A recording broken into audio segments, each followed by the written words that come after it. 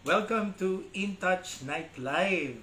Yes, at diretsong-diretso kami sa inyo tonight. No more countdown. And it's just because we're eager to meet you at para maiwasan natin ulit yung mga na-encuentro nating technical problems last time.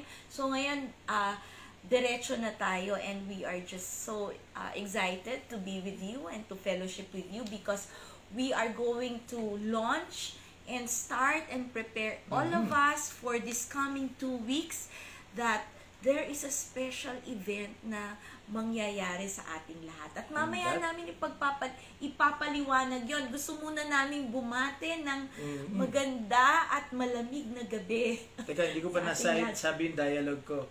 Welcome to Welcome to inTouch Night Live, where we would like to be in touch with you, with God, and with His Word. Yes. At ito, alam niyo po, syempre lahat tayo, marami ding natututunan kahit hindi tayo masyadong techie. Pero I'd like to appreciate all of you na palaging sumusubaybay, nakikiisa sa panalangin at fellowship natin. Ako po ulit si Ate May and this is our pastor. Pastor Daniel Masanga, or Pope. At meron tayong tinatawag ng mga top fan. Ito yung palaging andito, palaging bumabati at nag-i-engage bukod sa ating mga primary G12 leaders na palagi nating kasama. Sila Presi, sila Josie, sila Eva, Baby, at lahat sila, si Lara, sila Joyce. I'd like to also mention sila Max 5, yung top fan. Ibig sabihin, palaging nakasubaybay at nag-share. Si Ruth Santiago, nandyan. Nakita ko si Pinsan. Yes, at si Irish. Siya, natutuwa ako sa pamilyang to, palaging nakasubaybay. Ayan. At itong mga youth natin, nakakatuwa. Sila Angelica, sila Angelica Quizon, si Jen Soriano. At syempre, yung aming inTouch leaders. Si Michelle. Yeah, Michelle de Guzman from Pangasinan. Kahit mahirap ang kanyang internet connection, ay palaging nakaabang at sumusubaybay at sumasama sa ating panalangin. Of course, we have Christina at si Estre. Sana magaling ka na. Hello, Estre. And Jessica Leaño, hello. Kaka-birthday lang ni Jessica last Saturday. And, of course, andito si Ate Minda Rances. Minda Rances. And, yes, we have Pode de Guzman, si Rayuel Tenya, at saka yung pamilya niya. Siyempre, kasama dyan si sister niya, ayan. Biglang nag-mental block ako, basta, yung youth. Si Rene, yung magaling kumanta, napaka-talented na youth. Ayan, si Rene. Sorry, Rene. And, of course, si Gio, ang ating masigasig na from Zoom. Oo. And of course, hi to you, girl, Lance, Missia, Max 5, welcome to you and your friends, and all of you. Tonight, masarap panalangin natin ng mahaba-haba yung panahon ng malamig. Kasi konting kembot na lang, mainit na naman summer. But let us enjoy this evening. And we will start by, asking the Lord's presence to go before us this evening. Yes. Alam niyo, maganda, before we do anything, before we start our studies, start program, driving, or whatever we are doing, maganda pong inumpisahan natin sa panalangin. And again, that prayer is about acknowledging who God is in our lives. And He is the Lord of our lives. Okay? Tayo pumikit at manalangin po tayong lahat. Panginaming Diyos, we welcome Your presence in our midst. Lord, kung nasaan kami ngayon at lahat ng mga nanonood ngayon ay nandun ka rin because You are omnipresent God. At naririnig mo lahat, Panginoon, yung mga dalangin namin. And You know what's in our hearts, what's in our mind. Lord, alam mo, Panginoon, yung mga burdens namin, alam niyo yung mga problema namin, alam niyo yung kinabukasan namin, alam mo yung future namin, yung past, present, and future. sapagkat ikaw ay Diyos. Kaya, Lord, we welcome your presence. Nawa, Panginoon, ay matuwa ka sa iyong mga anak. And we will make this effort, Lord, to connect with you and to connect with one another and to connect other people towards you, Lord, through prayer. And Lord, bukas, we will be talking about prayer and fasting, pero Lord, teach us how to pray. Kasi madalas, Panginoon, hindi po namin alam kung paano manalangin talaga na galing sa aming puso. Kaya hiniling po namin ang iyong banal na Espiritu, nalukuban niyo po ang bawat isa sa amin. Come, Holy Spirit, fill us, O God. Gamitin niyo po ako at ang aking asawa, si May, upang kami po'y maging daluyan ng pagpapala sa pamamagitan ng inTouch Night Live na ito, Panginoon. At lahat ng makikinig ngayon, Panginoon, hipuin mo. Again, we welcome your presence. In Jesus' name we pray. Amen. Amen. So, nabanggit na po ni Pastor, no? Ay, that, yes. Sabi ko na pala, no? Yes. At sabi mo, tomorrow pag-uusapan natin. Actually, ngayon pag-uusapan pero tomorrow natin. Tomorrow yung start ng prayer and fasting natin. Oo. So, what we will talk about, we mentioned it to you last Wednesday, and we will talk about it more tonight. At ano ba yung prayer and fasting? Marami po sa ating spiritual family has been joining us yearly, every year, every start of the year, doing this prayer and fasting. But for many of you joining us for the first time, itong taon na to, we want to explain it a bit more, and we want you to have a good experience as you do this, na hindi niyo katatakutan o yun. So, and we're also excited kasi hindi lamang yung spiritual family natin dito sa bandang Pasig, dito sa bandang Canyoga na gagawin natin to, yung the First Presbyterian Church of Pasig family, na we will align ourselves with the heart of God in prayer and in fasting, yung focus. But you know, if you notice that at this time, at this point, marami pong Christian churches are also doing this. So, kumbaga yung iba nag-start na, yung iba magsisimula pa lang, yung iba. Pero this is a good way to really start the year because we all recognize that we need God to go before us this year as we set our plans, or as we listen to God doing the planning for us, giving us direction as we set our plans. So, kung ilan sa inyo nakapag-plan na, baka maaaring mabago yan pag nakinig tayo sa Lord. At yung hindi pa nakakapagpa-plano, hindi pa huli ang lahat because this is a good time to listen to the Lord. So, let us talk about what is prayer and fasting. But what is our schedule? Our prayer and fasting will start tomorrow officially, and then it will end on January 27. Okay? Yun yung ating it's going to be an inTouch evening also, and we will have a special fellowship that evening. Okay? So, ano ba? Siguro itong panahon ng pandemic at inabot na tayo ng year 2021, we have been talking about what prayer is. Okay? At hindi din naman mauubos ang panahon upang pag-usapan ang panalangin at malawak ang prayer. And then, you know, prayer is something na walang makakapagsabi na na-master ko na. Kahit yung mga matatanda na sa pananampalataya, walang pwedeng magsabi o maging proud na sabihin, I've mastered prayer in my life. So, all of us are palaging, kumbaga, we are growing in prayer. So, pero yun nga, we have been talking about prayer, and this gathering is always about prayer, centered on the presence of God and who God is. But let's talk about what fasting is. Ayun. Okay. So, before I start talking about fasting, okay, ang tawag na gagawin natin bukas, pero pag-usapan natin ngayon, it's about prayer and fasting joined together. Yes. Kasi we can pray all the time, okay? Pero bakit natin lalagyan ng fasting? Ang fasting kasi, it's para sa mga nagpapa-check up, di ba? Bago ka magkaroon ng blood works, kailangan mag-fasting ka muna ng mga 8 hours. 8 hours bago ka kunan ng dugo.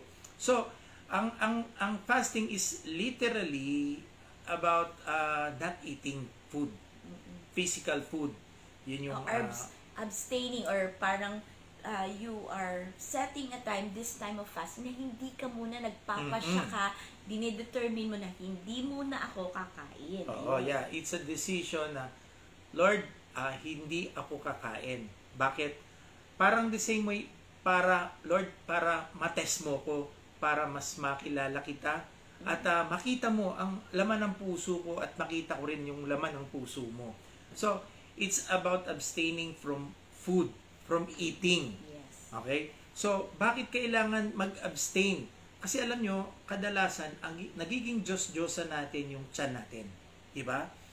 Kita nyo pagising nyo sa umaga, ano kaagad hahanapin nyo? Kumukulo yung tiyan nyo, yung iba kape, diba? Yung iba kape, tapos pandesal, sarap isawsaw yung pandesal sa mainit na kape, lagyan mo ng butter. Parang ginugutom mo kami lalo niya. So, parang nagiging just, kasi kapag eksaktong-eksakto yan, mga 11:30, yung tiyan mo kumukulo-kulo na. So, kailangan mong kumain. So, there is a need to eat. So, every day, we eat 3 to 4 times, to 5 times, or 6 times a day. Okay? Bakit yun? To satisfy our body. Ngayon, for a change, sabi ng Panginoon, we have to come to Him. Okay? Through prayer and fasting. Ibig sabihin, aalisin natin yung pagiging, yung power ng pagkain sa buhay natin, and we will allow the power of God to work in our lives. And that is, masasabi natin, this is intentional. Kasi gagawin mo kaya, pag-iisipan mo, pagpaplanuhan mo, and sa prayer and fasting natin, last year kasi, it's only 7 days. Ngayon, 14 days na, hindi 24. 14 days na ang prayer. We have done it 40 days before. There was no time. Okay. So, 14 days ang ating prayer and fasting. So, ang focus natin lang, again, intentional, and this is also an aggressive move. Kasi this will also take sacrifice.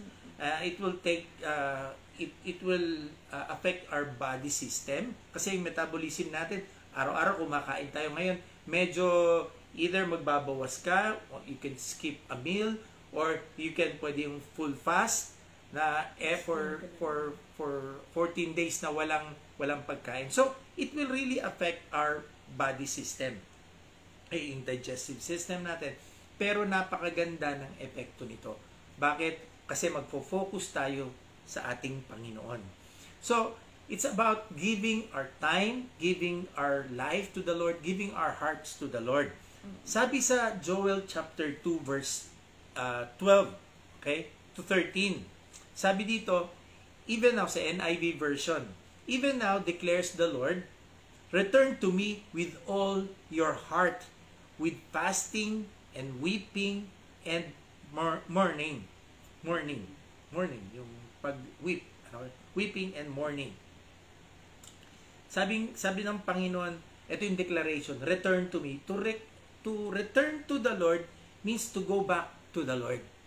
Kasi, madalas kasi we're so busy with what we are doing, we are so busy with many things. But sometimes, we tend to forget the Lord.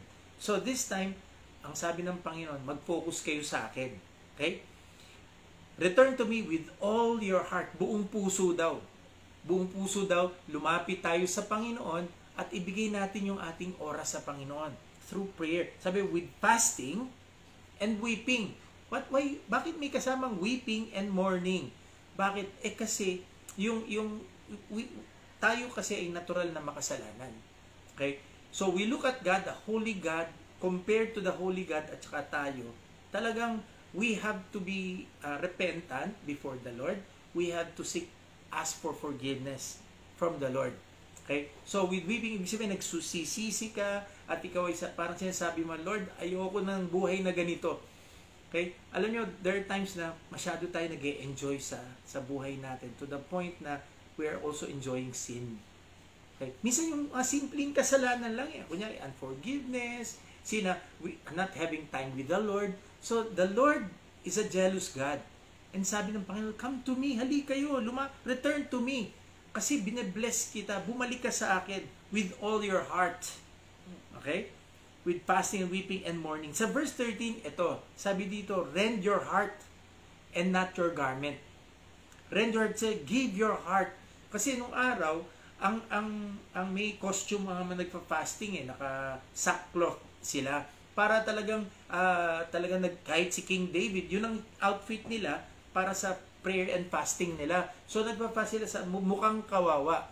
Pero minsan, nagiging attitude kasi, it's just for show. Para makita, ay naku, bait-bait naman. Uy naku, maka-Diyos. Uy naku, nananalangin siya. Pero sabi dito, ang importante ay yung puso daw natin. So rend your heart and not your garment. Return to the Lord. Ito sinabi na, return to the Lord your God. Why? For He is gracious and compassionate, slow to anger, and abounding in love, and He relents from sending calamity. Medyo anuhan ko lang ng kaunti, ano? Sabi, return to the Lord your God. Bumalik tayo dun sa ating Diyos. Kasi minsan, nagiging Diyos-Diyosan natin yung trabaho natin, nagiging Diyos-Diyosan natin yung sarili natin, nagiging Diyos-Diyosan natin yung mga ari-arian natin, even yung hobbies natin. Bakit naging Diyos-Diyosan? Kasi we give more time, yung effort natin, we give everything to those things that we love. Pero ang tanong, do we love God? So through prayer and fasting, pinapakita natin kay Lord, na Lord, mas importante ka sa pagkain. Mas importante ka sa lunch. Mas importante ka sa breakfast. Mas importante ka sa dinner. Yes. So, the Lord is compassionate. He is gracious. And He is slow to anger. Kasi alam nyo, may kabayaran ng kasalanan Kapag pinagpalit natin si Lord, may kapahamakan na dudulot ito. At sabi na po, the Lord is slow to anger. He is waiting for us to repent. And He is abounding in love. He wants to show His love for you and for me. Gusto niya tayong i-bless. Okay? Fully. Okay? And He relents from sending calamity. Actually, hino-hold niya yung kanyang discipline sa atin. Mag-repent ka lang. I will forgive you. I will cleanse you. He will relent from, relent yung i-withhold niya yung kabayaran ng kasalanan natin, yung kapahamakan. So, it's about giving our hearts to the Lord.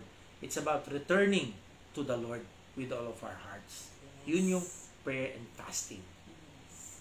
So, in essence, yun yung kabuuan ng prayer and fasting. Again, doon sa sinasabi ni Pastor, from at the onset, sa start pa lang, sinabi niya intentionality.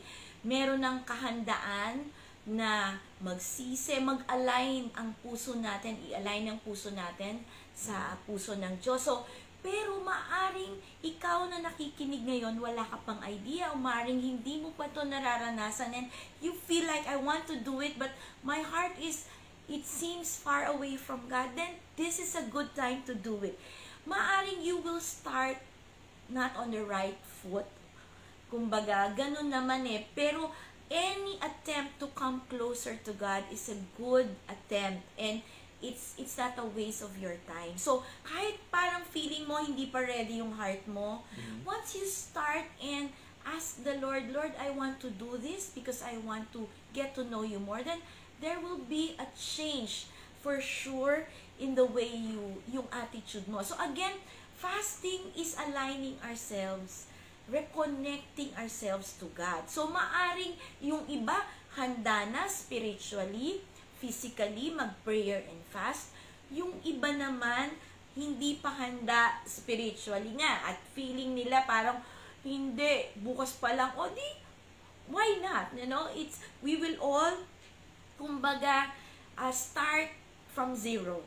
Okay, sa ating prayer and fasting. Wala ditong mas nauna, mas magaling, mas spiritual. Before the Lord, ang importante tayo, ang gusto natin, makita ng Lord yung eagerness natin, yung willingness natin. At bakit kailangan parang pwedeng isipin nyo, pwede naman akong marubdob na manalangin without having to deny myself of food. Lalo nga ako madidistract. But sometimes when we deny ourselves of that food and we experience hunger, alam nyo, yung we want God to feel that hunger, kasi may gusto nating masatisfy. Lord, in this moment na nagugutom ako, let your reality, yung presence mo maging totoo sa buhay ko.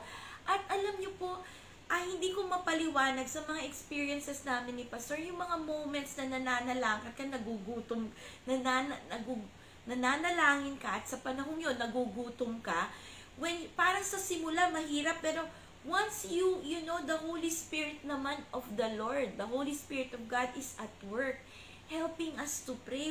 Don't ever think that it's a one-man thing na tayo lang yung kumikilos pag nagpe-prayer and fasting. You know, God is prepared to meet us. God Actually, is moving. God is moving and He is really prepared to meet each one of us. So, alam nyo, nakaantabay siya. Naku, anong oras lalapit itong anak kong ito, at ako'y handang makinig at handa siyang pagpalain, handa siyang kausapin ko siya. So anyway, God is going, I think, to feed us. So if it is fasting from food, it is also a spiritual feasting. Feasting on the presence of God. At pwede pong sinasabi namin to, pero naniniwala ako, may kaparaanan ng Diyos upang ipahayag at ipakilala kung sino siya in a personal way sa bawat isa sa atin. Sa panahon na parang gutom ka o hindi mo alam ang gagawin mo, o hindi mo alam ang bibigkasin mong panalangin, He will be there to guide you. So, mamaya, meron pa rin kaming guidelines on what to do during prayer and fasting. Yung prayer and fasting kasi, it's all like consecrating ourselves. Parang inaalay natin yung sarili natin. Kasi napakagandang umpisahan ang taon. Na Lord, I would like to offer my life to you.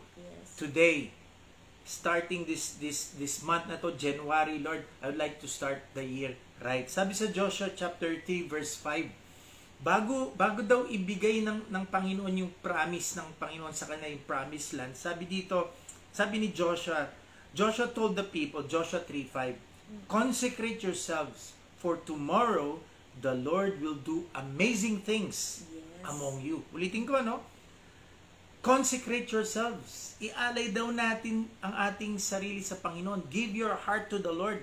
For tomorrow, bukas na bukas daw, these coming days, the Lord will do amazing things among you. God will do amazing things in your life this 2021. Ngayon pa lang January, God will do amazing things for you. So, since we are expecting to encounter God, expecting to experience God, we have to offer ourselves, consecrate, ihanda na natin yung sarili natin in coming the presence of the Lord. Bakit? Because He is a holy God. He's a perfect God. Only God can cleanse us. Siya din ang pwede mag-cleanse. Kaya kailangan lumapit tayo sa Kanya. It is only He who can change us, who can cleanse us, and who can bless us. So, that's why we have to consecrate. Ialay natin, let us be cleansed by the Lord. So, parang ang fasting din, it's cleansing, di ba? So, kung gusto mo, kailangan ma-cleanse tayo yung katawan natin through fasting. The same way, may spiritual cleansing din ang gagawin natin dito sa prayer and fasting nito. Yes. So, ihalin tulad, maganda yung sinabi ni Pastor now, consecration is preparation. So, when God does a miracle, a big thing, an amazing thing in the Bible, hinahanda niya yung tao niya. At sinasabi niya consecrate. Ang sinasabi niya dito, meron akong gagawin na kamangha-mangha. Ihanda niyo sarili niyo. Kasi kapag wala ka sa presensya ko, baka ma-miss mo. Baka hindi mo makita. Pwedeng andyan ka physically, pero what I'm doing, you might miss it in the physical sense. So don't miss the blessing. Yes. So, when God says, I'm going to do something, hindi siya nagsisinungaling. So, pero yung parte na imposible, yun yung parte ng Diyos. It is always God who does the impossible. Our job is always the easier part. Yung consecrate. Again, consecrate means making a decision that I will make time for God, I will focus, I will give myself. When you say sa Bible, sa sa Old Testament po, consecration does not only means focus. They have to take a bath, they have to cleansing. Kailangan may damit sila na for consecration na damit.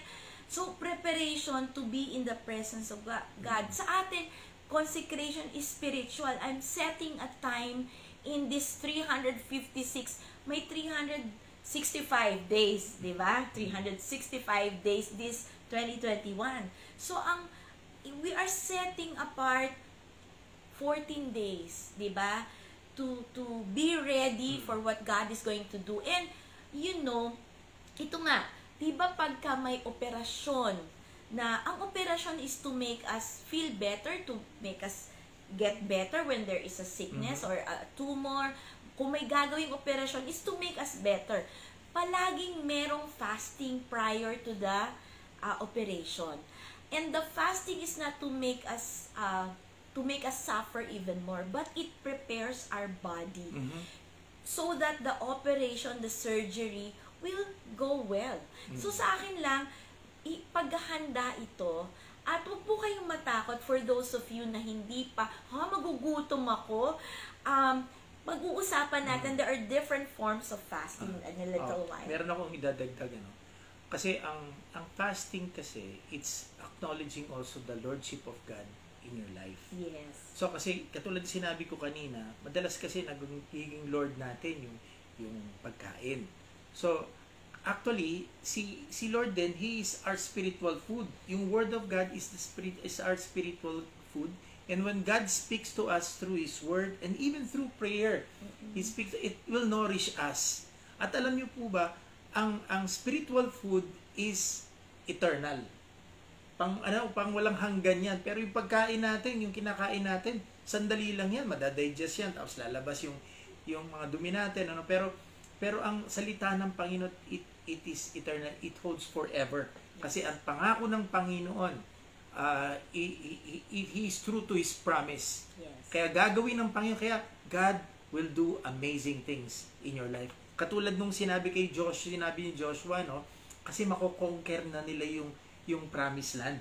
So, tatawid sila sa promised land. So, since may pangako yun, may mga pangako si Lord, kaya sabi, i-prepare nyo yung sarili nyo. Because 2021, God will reveal to you, God will fulfill His promises to you. Yes. And so, how do we go about prayer and fasting? So, meron tayong we would like to prepare you. Although we mentioned this last Wednesday, pinahapyawan na po namin. So, uulitin po namin para doon sa mga bago nating kasama, tagapakinig. So, we will plan, unang-una po, to start our fast, we need to plan for it. So, tomorrow na yung mangyayari. So, tonight, before you go to bed, plan your fast. How do you plan it? So, unang-una, you pray and ask God, Lord, how do you want me to do it? Holy Spirit, pag magfa-fast ako, may goal. Pag tayo ay, when we go into prayer and fasting, we are setting a goal for ourselves. Sabi nga, consecration. Pero, may sinasabi ka sa Lord, may tatanungin ka sa Lord, what do you want me to experience? So, ang goal natin sa prayer and fasting, it's not the doing only, yung kailangan ko gawin to, Lord, pag nag-prayer and fasting ako, gagawin ko to o hindi ko to gagawin. The focus is not only on the doing and the not the doing, but the focus is on who you want to become. So, for example, Lord, itong prayer and fasting season na to, itong panahon na to, I'd like to be more calm, trusting, and less fearful, or hindi ako mag-worry, or Lord, I want to experience a breakthrough in my life, yung aking habits, sinful habits, mawala. So, it's more of you becoming a new person. So, you're asking God, Lord, ang goal ko is mabago. And so, pagbabago yun, to be like Him. Yes. Kung dating mainitin yung ulo mo, di ba? Lord, give me patience. Yung fruit of the Spirit will be manifested in your life through prayer and fasting. Yes. So, you ask the Lord, Lord, and then you tell the Lord, ikaw, saliksikin mo yung puso mo, ganito akong klaseng tao. When we come, again, the goal of prayer and fasting is to experience the presence of God so that in His presence, we will experience change and transformation. Hindi lang para, yung parang nagkakaroon tayo, kumbaga, ng spiritual points, nakumpleto ko yung divo ko, o nakapag-prayer na nakayanan kong hindi kumain ng 14 days. Hindi yun na yung goal. That's not the goal na naging successful ako, napigilan kong hindi kumain. That's not your goal. The goal is what you want to become. Okay? What change? So, you set some goals, and kasama dun sa goal na yon, so you pray and ask the Holy Spirit to lead you to that goal. Kasi i-reveal ng Spirit sa'yo na ganito kang klaseng tao at ang Diyos gusto kang baguhin to become like this. Pangalawa po, sa ating planning and preparing to fast, you commit to a type of fast. Ibig sabihin, iisipin mo anong klaseng fasting o food denial ang kailangan at kaya ko sa sitwasyon ko at bagay sa akin. At you will commit to the type of fast for the rest of 14 days. Hindi pa bago-bago. Example, some people commit to full fast. Full fast means hindi sila talaga kakain. Binanggit na namin to last time so that days before, actually too late, baka late na kung magpo-full fast ka, tapos kumakain ka pa ng madami this time, baka mabigla yung tiyan mo. So anyway, so yun, talagang walang kakainin na solid but only liquid. Okay? Only liquid. So, yung tinatawag din nilang puro iinom lang ng tubig or juice. Okay? So, meron namang tinatawag na partial fast. Yung partial fast, this involves skipping some meals. Yung iba, sabi nila, hindi ako kakain ng isang meal. Halimbawa, yung meal na parang gustong-gusto mo, yung iba ganito yung, kasi yun yung mahirap. Sa akin, hindi ako magpa-fast ng breakfast kasi usually breakfast, hindi naman ako nagbe-breakfast. So, bakit ako magpa-fast ng breakfast? So, example lang yun. So, you choose which meal you want to skip. And hindi ka lang nag-skip ng meal and then you say, I'm done with the fasting, nag-skip ako ng meals. During the time that you are skipping your meals, you are saying, at that time, yun yung aking piniling oras na mananalangin. Okay? So, it's a combo, kumbaga. It's a combination na pag nag-fast tayo this time, it's always combined with prayer. So, also, for some people, they say, I only will eat, yung partial fast, I will only eat 1 meal a day. Yung iba naman, isang beses lang kakain. And then, they will choose a certain time of the day where they can really focus in prayer and listening to the Lord. So, again, pipiliin mo and then you commit to that type of fast kasi alam niyo mo mahihirapan din kayo at mahihirapan din yung katawan nyo kung paiba-iba araw-araw yung fasting nyo. Okay? Well, ngayon gagawin ko ganito, tas bukas iba. So when you commit to a type of fast, that's the same for the 14 days. Okay? Ngayon po, kung kayo naman ay may sakit, again, at may medical condition na umiinom kayo palagi on a regular basis ng gamot, then you might have to reconsider fasting on food or baka hindi kaya o hindi pwede kang kumain, hindi ka pwedeng mag-skip ng meals kasi bawal sa tiyan mo.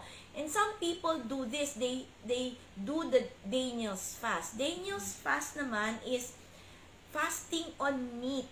So they only eat during pag Daniel's fast, they only eat fruits and vegetables.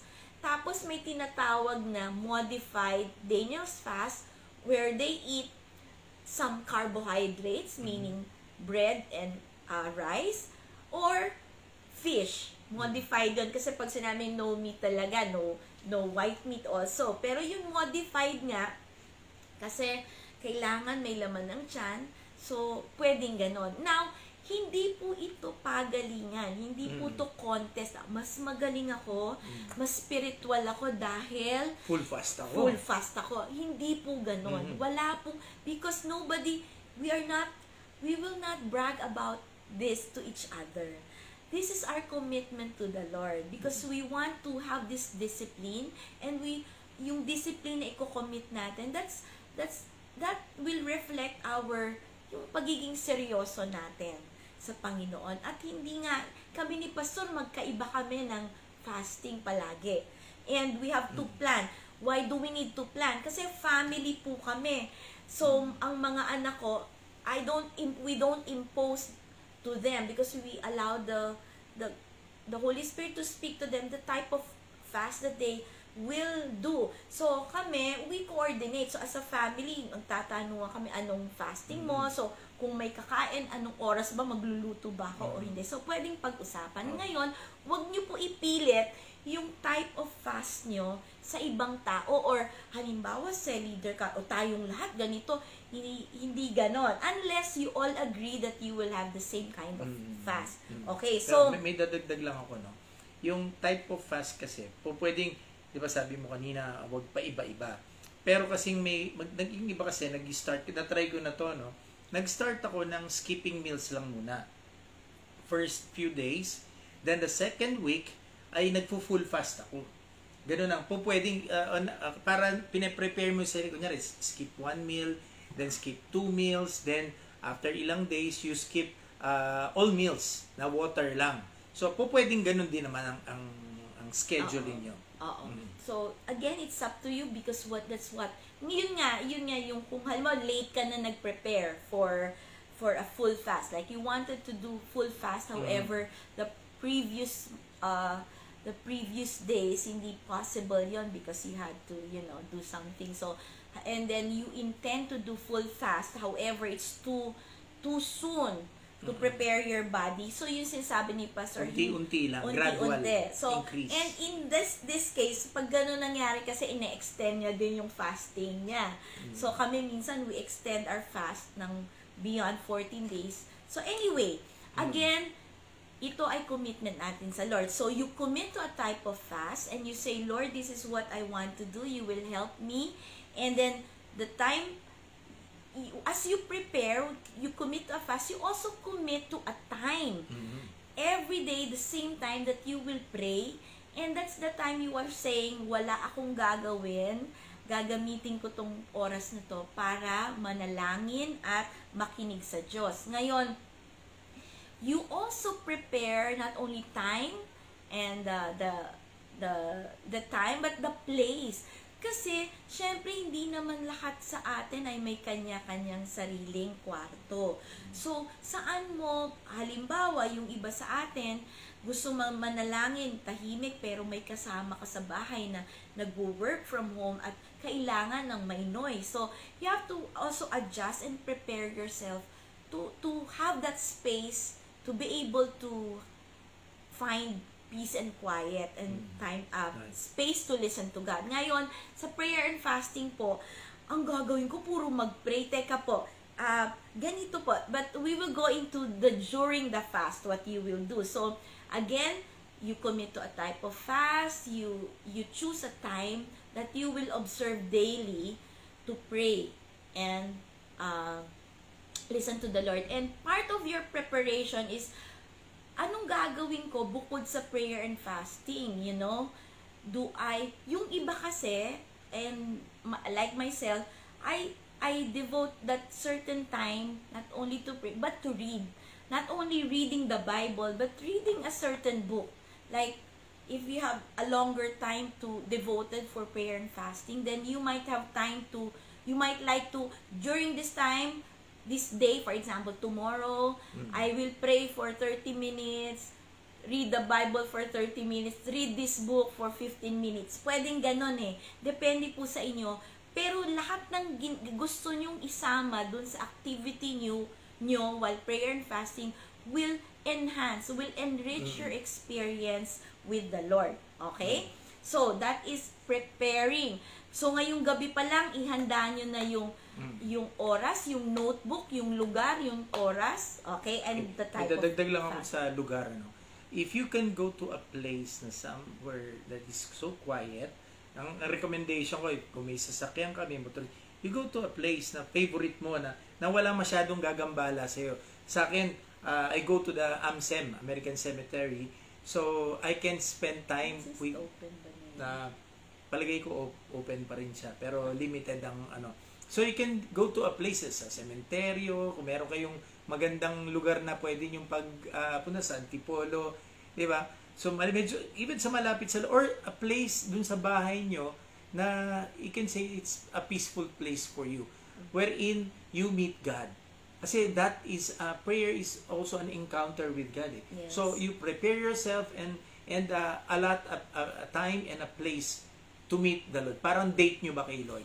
Yes. And bakit importante yung place? Kasi, you know, sometimes during a moment of prayer, lalo na ako, when tahimik ako I usually pray, I start with silence, and then, when I start to feel na inaantok ako, I pray aloud, or I walk around. But, there are moments I cry when I pray. So, pag may kasama ka sa bahay na hindi naman naiintindihan ginagawa mo, sabi, nahihibang na tong kasama ko. Okay, so, hindi ka rin malayang makaka-express ng sarili mo. If you really want to kneel down, you want to cry before the Lord. So, ang sinasabi lang namin, find a place na you will have that liberty to cry before the Lord and tell your heart out to God. Okay? So, that's preparing pa lang. Now, what do you do during a fast? So, again, we need to focus and observe the time and the place to do your prayer time and fasting. So, habang nagpa-fast ka, nagpe-pray ka. And ganito po, pagsimula, parang ano yung pagpe-pray ko? Huwag po kayong mag-alala. Every day, starting tomorrow, we will send out a reflection guide and some points for prayer. Now, hindi ko mahaba yung listahan ng pananalangin, but it doesn't mean maikli lang. Ang listahan ng panalangin, ibig po sabihin, parang starting point lang po ng ating pananalangin ito. And then, there are just so many things to pray for. So, you might find yourself na once you start praying, focus on ourselves, asking God to change our hearts, confessing to the Lord. Mamaya, naaalala mo na yung taong galit mo, pinagpe-pray mo na. Yung gano'n. So, talagang kailangan ng oras. So, you might like also to have a list aside from what we will give you. So, we will send through Facebook. You'll find us sa FPCP Facebook, itong aming isi-send out na prayer guide. Ngayon po ang tema nating lahat, because Pastor is saying, and which I agree very much too, na we need to grow. We need to be fruitful in our lives because that is our calling. We were made to be fruitful. Pero para mangyari yon, dapat very strong ang connection natin sa Lord. And hindi lang connected tayo, pero tunay na nire-recognize natin siyang Lord sa buhay natin. So, yung sinasabing Lord, ay mapag-uusapan natin yan ng mahabang panahon pa sa messages at sa material na gagamitin natin. It will help us think about and makilala palalo the one we call Lord. So, ang title po ng ating series for reflection ay I Am. This is, actually, di ba, parang pag nagpapakilala, I am May. Yung I am palang nakataga, pangalan na yun ng Diyos na ginamit. It is what He uses to introduce Himself. It is what He used to introduce Himself to Moses. I am who I am. So, yung I am na yun, walang katulad. Siya lang yun. Bukod tangi, ako lang ito, wala nang iba. So, we want to, para po natin masunod yung ating Lord, no? We need to appreciate who He is. Na siya ay karapat-dapat na maging Lord ng ating buhay at Master ng ating buhay. So, again, wag po kayong mag-alala. Meron tayong reflection guide which you may also use as your devotional material. However, if you're following a material already, you've started, okay lang naman. Okay? Hindi po to requirement. Ito pong isi-share namin sa inyo is to help all of us. And for some of us, bukod dun sa kanilang devotional guide na meron na silang na set, ginagamit pa rin nila to. So, meron akong alam na day and night talaga into prayer, into doing devotion or Bible reflection. Anyway, so may material po tayo. Itong good news natin na first time namin gagawin. Ano yun? Special po talaga kasi kayo. So, first time po namin gagawin na we will have this in Filipino.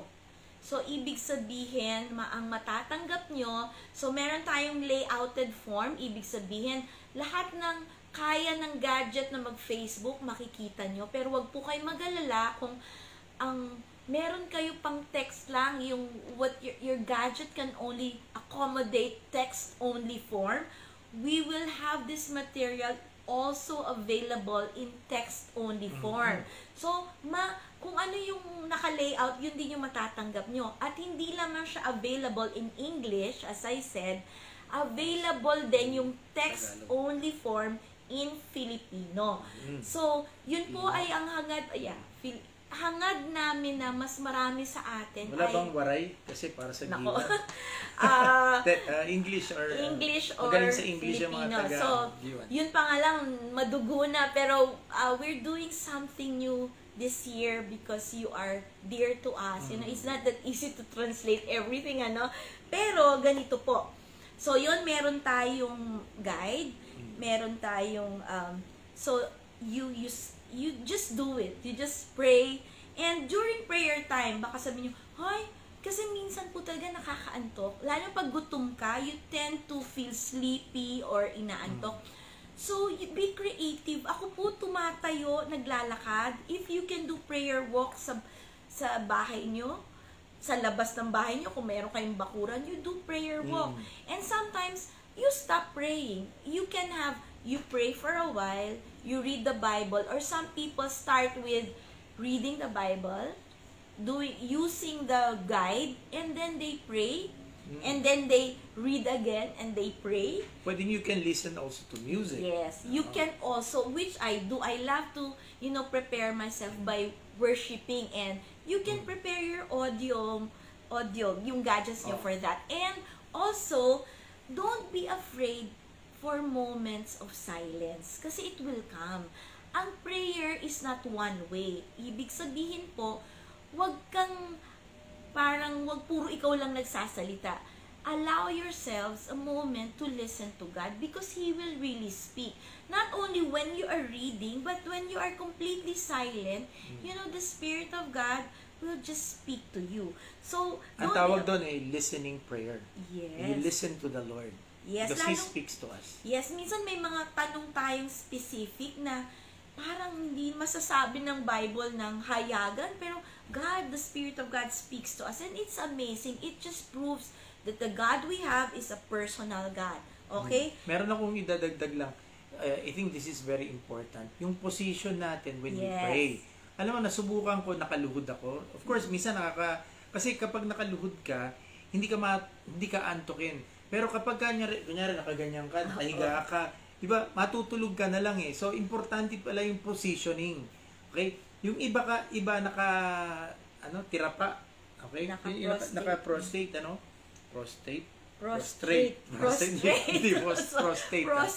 Prostrate.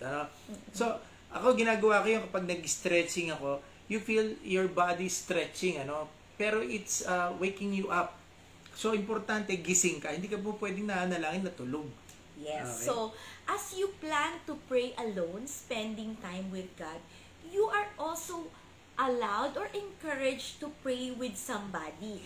For example, so pinaplano din yon. For example, halimbawa, ang prayer time ko, kasi lunch ko, if I skip, for example lang to mag-skip ako ng lunch, prayer time ko, lunch time, halimbawa 12 to 2 o'clock, ganyan, Tapos, I will do it sometime 4 o'clock. 4 o'clock, I will meet with somebody on the phone or video call. And, samahan mo ko, pray tayo together. It can be a prayer partnership with somebody during this whole 14 days. Kasi minsan, ibang bagay din, nakakatulong when you're praying with somebody, ginaganan ka, at saka may natututunan ka sa spirito ng iba sa pananalangin, diba? Ay, ganito siya mag-pray na-encourage ka, okay? So, you can do that. And, you can do more than 2 of you. Depende sa maa-arrange mo. Pwede sa cell group nyo, yes, spend time in prayer. Yes. Tapos ngayon, if you meet as a cell, siguro focus on praying. Yes. As a group. And again, seeking God. Lord, hindi ka lang nagsasabi, Lord, ito gusto ko mangyari. Lord, anong gusto mo mangyari sa buhay ko? So, that is prayer. And then, replenish. So, you focus, you pray, and then replenish. Ang ibig sabihin, bagamat we deny ourselves of food, we need to be sustained also. Kasi 14 days. So, inom po tayo whatever type of fast you're doing, kahit full fast, importante na hindi natin nakakaligtaan uminom ng maraming tubig. Okay? Kailangan... Take note, wag Coke, wag soft drinks, or even yung powdered juice. Oo, yung may mga citric pwedeng juices. Fresh juice. Wag yung powdered or synthetic juice. Oo, kasi pag magpa-fast, mag-juice yan, acidic sa tiyan. Okay? Water lang ang recommended. Okay. So, anyway, replenish. Don't forget to drink a lot of fluids. Sa bagay, kahit hindi nagpa-fasting, it is healthy to drink a lot of fluids, especially water. And then, how do we break the fast? Ibig sabihin, so for 14 days, you have parang limited your intake of food. And then, magbe-break na. Halimbawa, sa January 27, we will all break our fast and fellowship sa inTouch. Ibig ba sabihin, biglang, nung gabi, pag sa inTouch, kumain ka ng eat all you can. Hindi po ganoon dahil masama yun sa sistema natin. So, you gradually break your fast. Ibig sabihin, pwedeng gradual intake. So, ibig sabihin, soft diet ka, mag-soup ka muna, paisa-isang tinapay, unti-unti kasi pag mabigla din, hindi rin po mainam sa sistema, paano sumakit pa rin ang tiyan nyo. At ito po yung pwede nyong asahan. Because you are praying, you are fasting from food, expect inconveniences and changes in your body. Like, you will experience irritation kasi gutom ka. Some of you may have headaches, some of you pwedeng mahihilo. So, unless you have a medical condition na sinasabi nga wag kang bawal or mag-fasting, so wag kang mag-fast kung sinabi ng doktor mo at ng condition mo na bawal mag-fast. So, but if you're healthy naman, at talagang normal yung medyo nahihilo pag gutom, okay? Ngayon naman po, for people, wala namang medical condition, pero sobra talagang payat. Sobrang payat na parang hindi yata pwedeng walang nourishment at kung kumain pa kaunti. So, mag-ingat din po kayo kasi baka hindi advisable para sa inyo yung walang intake ng food. Okay? Dagdag lang ako, expect this. Kapag especially doon sa nagpo-full fast, alam niyo po pwedeng expect nyo bad breath. Kasi since hindi ka kumakain, yung sa stomach mo merong lalabas na somehow hindi magandang smell. So, mag-toothbrush ka lang, magmumug ka, pwede kang uminom na maraming tubig. Yes. At saka yung sa tubig kasi, if you feel hungry, it's better to drink water. Yes. Para mapuno yung tiyan mo. Kasi yung tiyan mo ang nagdi-dictate sa kailangan ko na, wala nang laman to, kailangan ko na ng pagkain. Pero kapag in-stop mo ng tubig yan, para ka ng busog. So, hindi ka magugutom. Yes. So, maaring tanong yung, ate, gusto ko mag-focus in prayer, gusto ko mag-fast, pero hindi pwede. Kasi I'm doing strenuous work, or you have a online job that is very requiring so much energy from you, mental energy. Alam niyo po, yung pag-iisip nakakagutom. So, it requires food, and then if you're a student na very hectic ang schedule mo and you cannot really do fasting from food, then this is what you can do. You may do abstinence. Abstinence is denying yourself some things. For example, or stopping, or parang temporary, you are restraining yourself from doing some things temporarily. For example, I will deactivate my Facebook for a certain period of time, or kaya lang pag nag-online class ka, ganyan. So, pero that is something for some people na who loves yung manood ng TV o Netflix, they will say, I will not watch Netflix or movies for 14 days. Okay? So, parang sinasabi mo kay Lord, Lord, mas mahal kita kaysa Netflix. I will want mas mahal kita kaysa sa Facebook na yan. And then I will focus. Kasi minsan, yung free time na natin, ginagamit na natin doon. So, ang sasabihin lang natin, we want to use whatever time we have to spend with God. So, what else? Some people, kino-combine nila yung fasting sa food with abstinence. So, hindi na sila kumakain ng food, nag-abstain pa sila from watching, nag-abstain pa sila from social media. So, again, hindi po pagalingan to at hindi payabangan na mas matindi yung type of fast mo ay mas points ka sa Lord. Hindi po yun ang ating goal. Again, ang goal natin, mabago tayong lahat ng Panginoon. And the type of fast that you will make is, it will just reflect your seriousness to seek God in your life. So, iba-iba po tayo. And also, again, when we break our fast, we will come together. Tuloy-tuloy po ang inTouch. So, we will see each other every Wednesday. And then, what do we pray for? Again, there are suggested prayer lists dun sa prayer guide na ibibigay natin, but not limited to that. Of course, we want to experience breakthroughs in our lives. We want to experience, Lord, meron ako mga bad habits, gusto kong mabago mo. So, sana, baguhin mo ako, Lord. Tapos, mapapansin niyo po, dun sa prayer guide, devotional guide na we will send out to you, meron po dong konting suggestion na fast on a certain attitude. So, ito medyo twist lang po ito ng konti. We usually fast on food, diba? Kasi fasting is about food. But this is a type of twist into the fasting. Like, fast on, example, complaining. Kasi, for these 14 days, halimbawa may tendency ka mag-complain. Ma-complain kang tao, reklamador ka.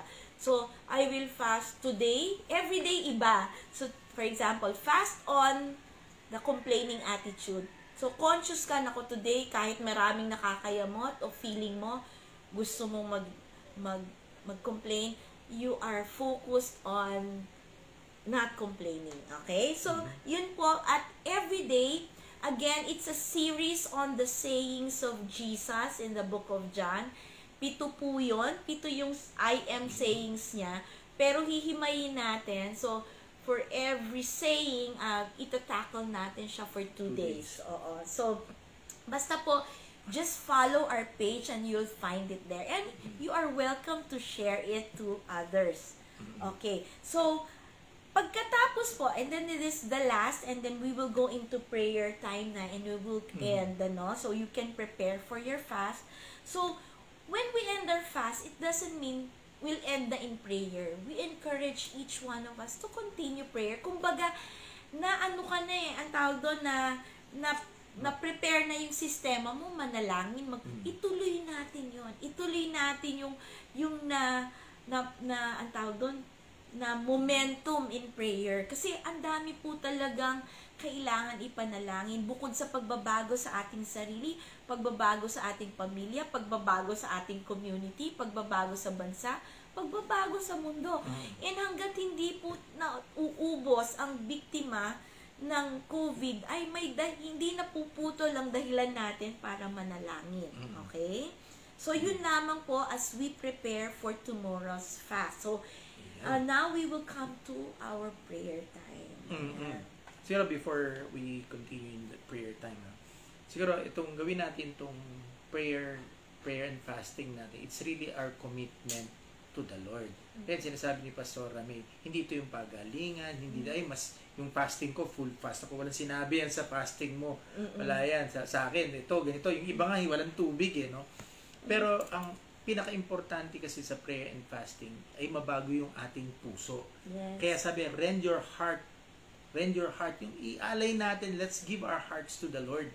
Okay? And we have to consecrate ourselves before the Lord. So this is a time that we can be pure.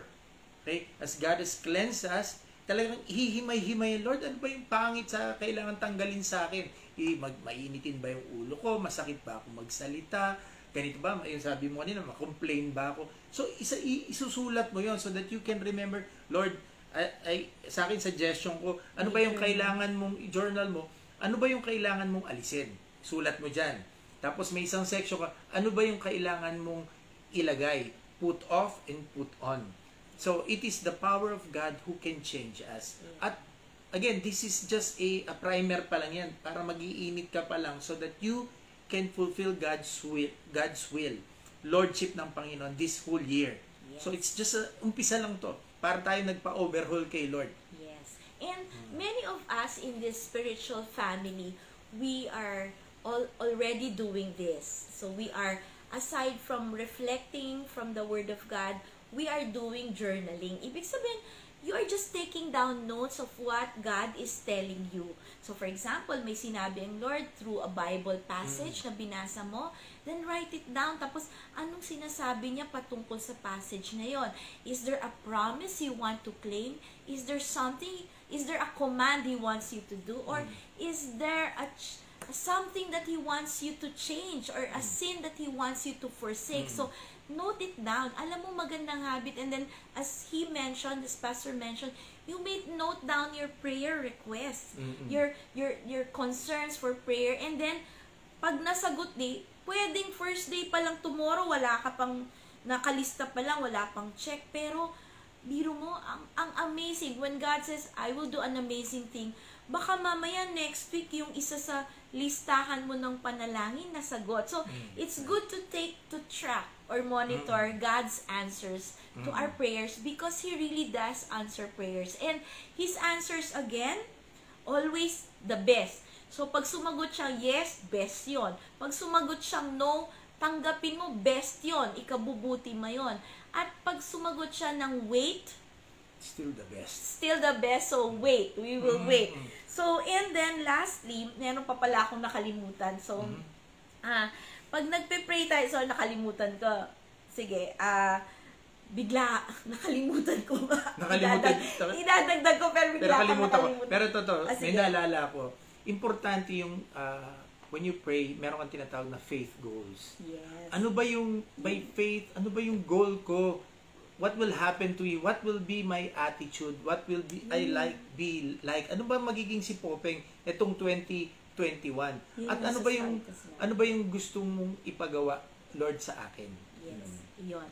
Yes, tama yung sinabi. I remember also dun sa devotional guide na ibibigay namin sa'yo, dun sa prayer concern, may mga things to do. Hindi naman po marami. For example, just to give you a head start, January is declared in the law, by law, na National Bible Month. Isinabatas ni President Duterte na every January, it's National Bible Month. At January 25 is National Bible Day. At may Bible Week pa nga. So, meron dun mungkahi, anong gagawin mo para i-celebrate ng makabuluhan ang National Bible Month? So, isipin mo na ako, niisip ko, kung ang habit ay magbasa ng Bible once a day, gagawin ko twice a day. Pwedeng ganon. Or, whatever I read, I will commit to share it to somebody. So, be creative. How, hindi lang, ni-recognize ko National Bible Month.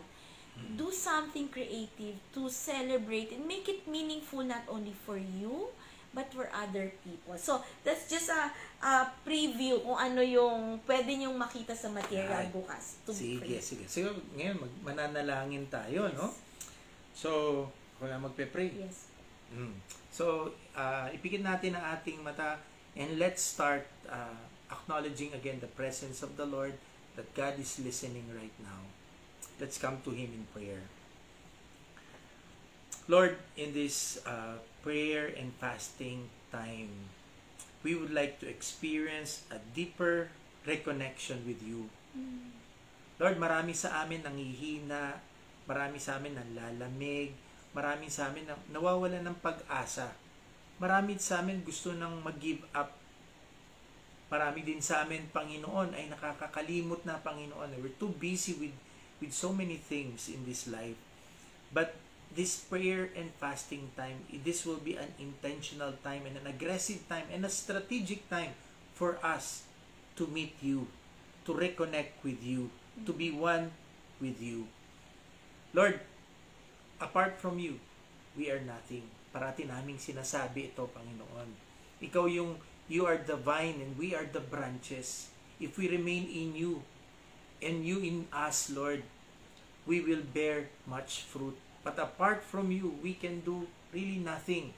Kaya itong prayer and fasting ito, it's about connecting with you, the source of every good thing. Yes. And Lord, kapag kami parating konektado sa iyo, if we are one with you, we will experience a breakthrough in our lives. Lord, magkakaroon kami ng mga bunga. Yung mga inaasam-asam namin mabago sa aming buhay, yung mga goals namin na gusto naming ma-achieve for your glory, not just for ourselves, but to make you famous, to make you happy, Lord, mangyayari ito, Panginoon. Kasi malalaman po namin yung kagustuhan mo. Magiging maliwanag sa amin kung ano yung gusto mong ipagawa sa amin. At hindi kami kikilos, Panginoon, base lang sa naiisip namin o nararamdaman namin, kundi since kami kaisa sa iyo, Panginoon, ituturo mo sa amin, sasabihin mo sa amin, ibubulong mo sa amin, Panginoon, kung ano yung dapat naming gawin, kung ano yung dapat naming itapon, kung ano yung dapat naming ipalit doon sa mga pangit sa buhay namin. And it is you, O Lord, who can change us. Lord, marami sa amin, Panginoon, ay in bondage. Ibig sabihin, maybe nalululong kami, Panginoon. Hindi lang sa masamang bisyo, Panginoon. Ang masamang bisyo, hindi lang to alak, babae, drugs, or whatever, Panginoon. Ang masamang bisyo, it could be in a form of thought patterns, Lord. Yung bad habits, Panginoon, na parating negative thinker kami, parating puro hopelessness kami, Panginoon. We look at people, we are angry, Lord, masyado kaming naninita or critical, may critical mindset kami, Panginoon, na parang puro pangit lahat ang nakikita namin, or even the beautiful things, the blessings that we receive, parang kulang parati. Parang there are times we compare ourselves to others to the point na we lose that joy. So Lord, there are many forms of bondages, Panginoon. So marami sa amin dito, ang mga kalalakihan, maraming in bondage in pornography, maraming in bondage sa games, mga kabataan, in bondage dun sa sex, maraming in bondage sa mga sa movie watching, Panginoon, na talagang adik-adik na, Panginoon. Yung iba naman sa amin, Panginoon, ay in bondage with vices.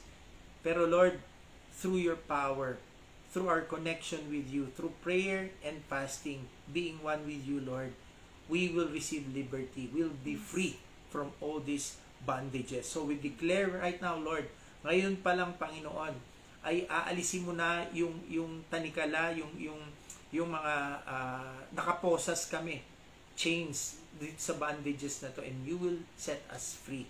By the blood of our Lord Jesus Christ, by the power of the Holy Spirit, we declare right now, Lord, even today, that we will be released from all those bondages, and as we pray and fast, we will continue to remove all those things that is hindering us from coming to you, Lord. So Lord, we would like to also recommit ourselves to you, O Lord. Your call to us being your children. You called us, O God, to serve you. You are our Master, you are our Lord. Pero there are many times, Lord, we are serving ourselves. We are serving the blessings, Lord, not the blesser. Lord, patawarin niyo po kami, Panginoon, kung nakafocus lang kami sa trabaho, kung nakafocus lang kami sa mga hobbies, o kung nakafocus lang kami sa sarili namin, pinasasaya lang namin ang sarili namin. Lord, we would like to recommit to you, Lord, your call to us. Lord, maraming mga G12 leaders ngayon, maraming mga anak mo, Panginoon, na dahil sa pandemic ay nanglalamig, nanghihina, at hindi na kumikilos, Panginoon. At hinihintay na lang mawala itong pandemic na to, hinihintay na ma-injectionan. Pero Lord, walang makakapigil sa amin. Lord, ikaw mismo you set an example. Even yung mga sufferings mo, Panginoon, hindi nakapigil ito para sa magawa mo ang iyong purpose kung bakit ka nagpunta dito sa mundong ito. And Lord, you have a purpose for each one of us. Ang lahat ng mag-aasawa, lahat ng mga pamilya, Panginoon, you have a great purpose for all of us, and that is to honor you and to serve you. Lord, we would like to commit to you, Lord, yung mga issues namin ngayon dito sa mundong ito, sa bansa po namin. Alam mo, Panginoon, ang kahirapan ng Pilipinas. At hindi lang kami naghihirap, marami pang mga mas mahihirap kesa sa amin. Or even yung mga mayayamang bansa, naghihirap din sila, Panginoon. Lord, itong pandemic na ito, it's eating us up, Lord. Pero, I believe, oh God, you just allowed this to happen. We will accept this, but, Lord, we ask for your mercy, we ask for your grace, that in your right time, Lord, and we declare that this pandemic na ito ay mapuputol, matatapos din, Panginoon. At kung matapos to, Panginoon, as we prepare ourselves, Lord, to be released from these bandages, Lord, ng pandemic nito, yung epekto nito sa amin, Panginoon. Ngayon pa lang ay magtatagumpay na kami, Panginoon. Makikita namin ang iyong kamay na humahawak sa amin. You stabilize us, O God. You are holding on to us, Lord, as we hold on to you. At ikaw yung aming pag-asa. Lord, nilalapit po namin ang aming bansa. Lord, yung corruption, Lord, I rebuke those corruption. Lord, mag-raise up ka ng mga leaders, Lord, upang mag-serve sila ng may righteousness, O God. And Lord, kami bilang mga anak mo, bilang mga alagad mo, na gagawa kami, yung we'll do our part, na hindi po kami lalabag sa ipinag-uutos, sa batas, Panginoon, kundi we will be good, law-abiding citizens, Panginoon. At makakadadagdag po kami yung community of believers, Lord, para mas maging maganda ang buhay dito sa mundong ito. Habang hinihintay po namin, Panginoon, yung pagkuha nyo sa amin. Pero hanggat nandito kami, hanggat nabubuhay po kami, Panginoon, ipagkakalat po namin ang kabutihan mo sapagkat ikaw ang pag-asa ng bayan. Ikaw ang pag-asa ng lahat ng tao sa mundong ito. So Lord, gamitin mo ang lahat ng nakikinig ngayon, wherever you are right now. Receive now the power of God. Receive now the healing of God. Receive now the comfort of God. And God is assuring you, my brothers and my sisters, na hindi kayo iiwan ng Panginoon. Let's come together and offer our lives to the Lord. Let's offer our hearts to the Lord. Okay? That all of us will return to the Lord. At gagawin po namin, Panginoon, ito through prayer and fasting. So, turuan niyo po kaming manalangin. Turuan niyo po kami na magkaroon ng tamang attitude sa fasting. It's not just about completing the 14-day fast, Panginoon. But it's all about a changed heart. Kaya maraming salamat po, Panginoon. And you will do amazing things amongst us. In Jesus' name we pray. Amen. Amen. And maganda yung prayer ni Pastor, yung closing niya. In this prayer and fasting, there should be expectation. Because God is moving, imposibleng wala siyang gagawin. So there should be expectation and growing expectation that God is going to do something good and beautiful in our lives. So again, ito po, kami po ito ulit, at we are happy that you joined us tonight, and we would like to greet you before we close this evening's fellowship. So, Babatiin Ayan, po natin. may time tayo. Do we have first-timers tonight? Nakakatuwa, maraming our friends from G1 are joining us, yung kapamilya natin, at marami tayong kapamilya from yung mga taga Nagpayong. We love you, ha? Keep on. Taga San Miguel. Taga San Miguel. Taga You Pateros. keep on Taga CLF. supporting your pastors at mga taga CLF also.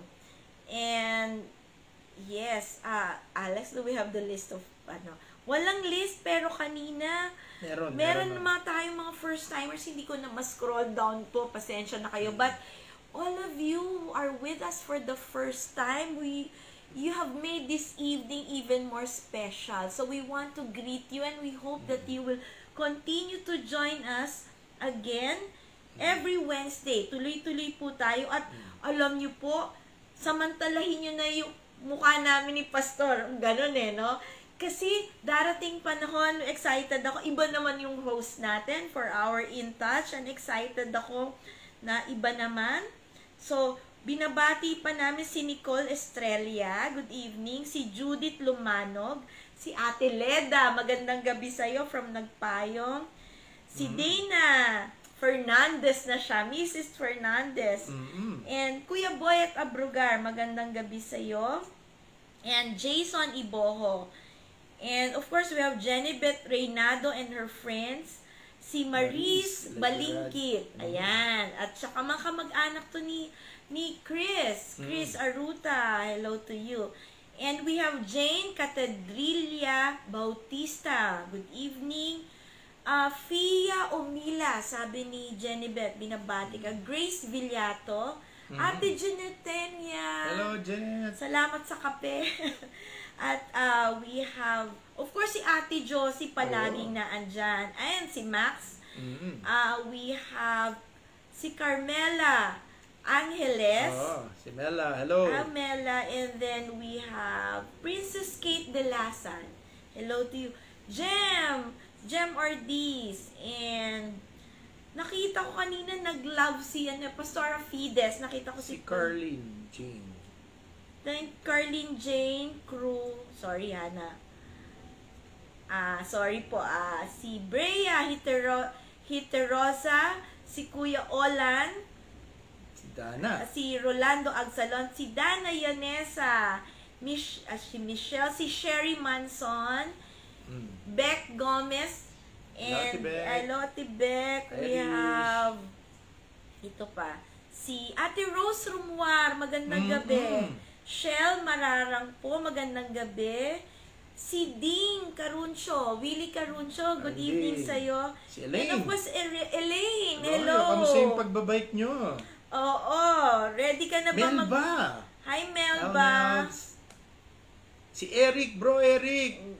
Dianyo. Eric Diano. And si Ems, of course, kasama niya.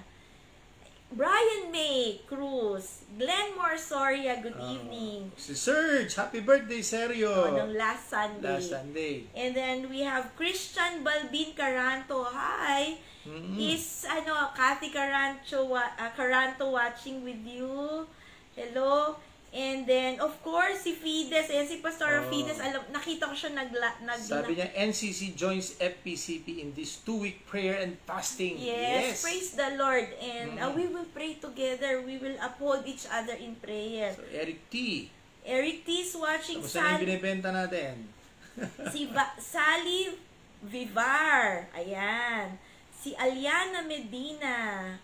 And Catherine Miguel, Teacher Kat. Leia Saragosa Inahe. Palagi po ito nanonood. Si Ate Jean Lagunda. RC De La Cruz. Uy, RC. Welcome. We miss you. We miss you, RC. Good to see you. Okay. Mary Jane Dima Felix Hervias. Nakabalik na ba kayo? Kamusta ka, Mary Jane? Oo. Tapos, nabati na natin. Si Monroe Inahe. Hello to you, mga pamangkin ni Josie. Maria Elena Erquisa Bato. And ayan po. Ayan. So, kung hindi po namin kayo nabate, binabati namin kayo. Hindi namin makita lahat ng pangalan, but we really appreciate that you are joining us. Ngayon, manalangin tayo at kailangan natin ng kalakasan ng Panginoon sa buhay natin. Okay? Amen. So, this has been a blessed evening with you all, and we hope to be with you in the Spirit. Starting tomorrow in prayer and fasting, lahat po tayo nananalangin sabay-sabay. Yanigin natin ng langit through our Yes. prayers. Sabay-sabay tayo Alam nyo, mananalangin. mga taga-CLF, taga PEC, Nagpayong, PEC at ang CFFC, kasama mga taga-CCF at ang Victory na kasabay pa rin natin nananalangin. And some churches from Rizal G12 Network, They're there praying madami fasting. pong nananalangin. So, yanagin nga natin in the spirit world this season. Let us unite ourselves in prayer. Okay. Let's be one with the Lord. Okay. So, good night, everyone. We love you. Have a blessed evening.